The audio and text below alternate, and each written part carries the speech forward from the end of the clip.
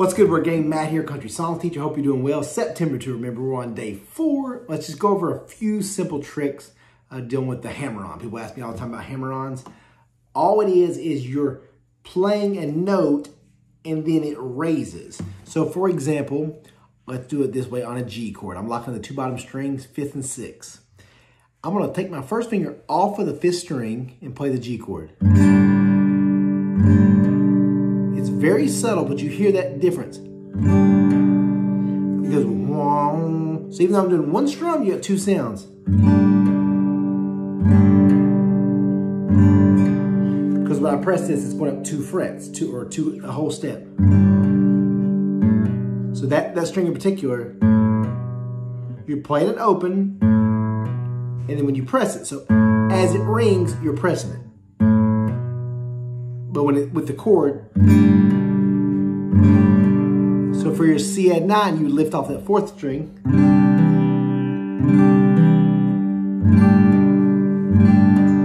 Say for example, the way I play a D with the bottom 2 locked and the 3rd string, you would just leave that whole, you're strumming the bottom 4 strings, leave that 3rd string open.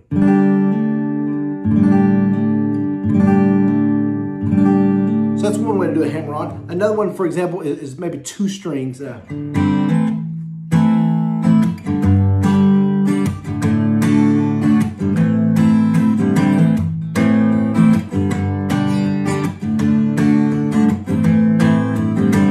Last Dance Mary Jane. Just type in Matt McCoy Last Dance of Mary Jane, or Mary Jane's Last Dance, whatever, see a lesson on that song. What I'm gonna do, for example, on an A minor, here's your 2nd string, 4th and 3rd. Play the 4th, the 2 middle strings. So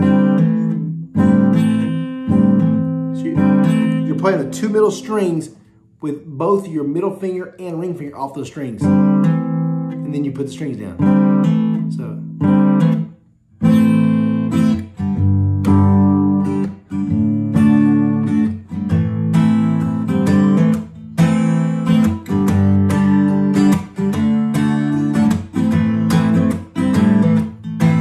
So all I'm doing, hammer on, and then a tiny mute, where you take your hands and you're just muting the string, so.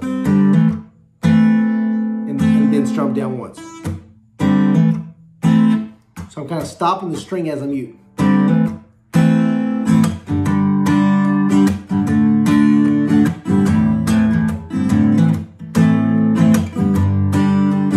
That's the second way, so it's totally maybe 2 fingers. The third and final way, I don't do this often, but you'll find you can do this. That's where you have, say, if you're doing some kind of scale or something, I'm going to use just, for example, I'll use my 1st finger and ring finger. This is kind of off, but you would, so let's say for some reason my 1st finger is already pressing that 5th string of the 2nd fret. You would play it, and then you would add a finger closer to the body of the guitar, so up the fret. You know, for example, if I played, let's say, the 5th string, 4th fret, and did something behind it, obviously the guitar is muted from here forward, so anything you do behind doesn't make a difference. So, but anything you do, so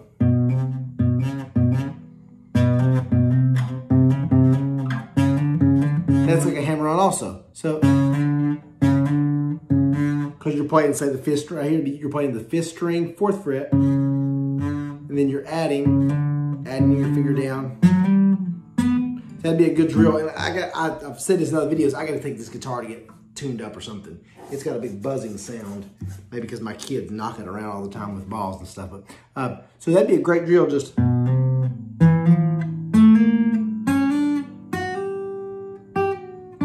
So what you said, you just go to the 5th string, maybe 2nd fret, and then bring that ring finger or 2nd string, or 2nd finger.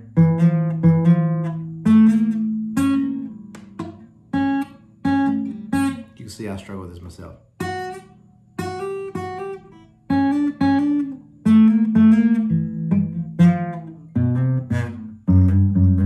Anyway, that's 3 types of hammer-ons. I said I gotta do a quick lesson. I told y'all in September, 30 lessons in 30 days. So some days I'm gonna get on here like today and just rapid fire something fast. We're about to go eat some Mexican in a place called Gonza's here in Raleigh. It's awesome. I'm gonna eat my weight and chips and salsa, so life's good. Thank y'all so much for the support, guys. Check out the website, Countrysongteacher.com. A lot of y'all been getting the 4-chord songbook and the stuck-at-home deal. I made the stuck-at-home deal during COVID last year, but still, I just sold 4 more a second ago. I still sell these all the time. That's my Guitar 1 DVD and my Guitar 2 DVD and my 4-chord songbook for 20 bucks. So it's instantly emailed to you. So go pick up a copy of that, Countrysongteacher.com. After you smash the like button and subscribe and turn the notifications on, I think I covered it all. I got to run. Love you guys. More important than that, God loves you. Holla.